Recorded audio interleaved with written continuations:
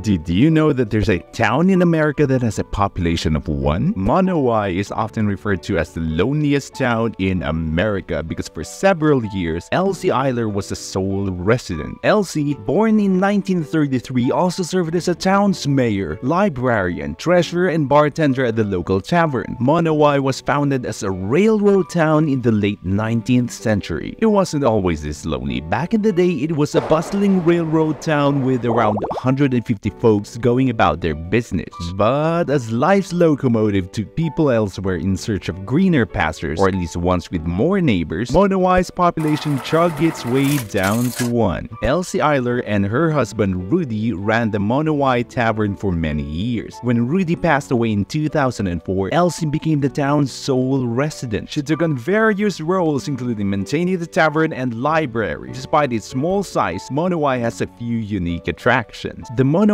Tavern, for example, is the town's social hub, where visitors can not only enjoy a drink, but also share a chat with the mayor herself. Elsie also runs a small library in her home, which she opens to the public. Every year, Elsie conducts her own census to determine the population of Monowi. This is mostly symbolic, but it's become a local tradition. Believe it or not, people flock to Monowi from all corners of the country. They come to meet Elsie, soak in the one-person town atmosphere, and perhaps to witness the annual census. It's a real crowd pleaser, folks.